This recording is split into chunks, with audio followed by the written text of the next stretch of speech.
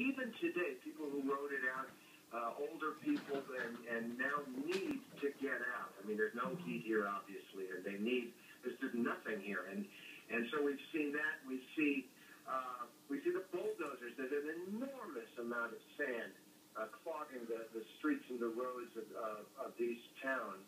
And we see the natural gas company out and trying to get a handle on what is the most worrying situation, which is that gas that you can smell in the air, you can hear it hissing. It is a scary situation for a lot of people. But we are seeing the troops, or we talked to a group of people from Indiana who had they're a first responder team, and they had already been deployed yesterday, and they were moving house to house looking for people, making sure folks were okay.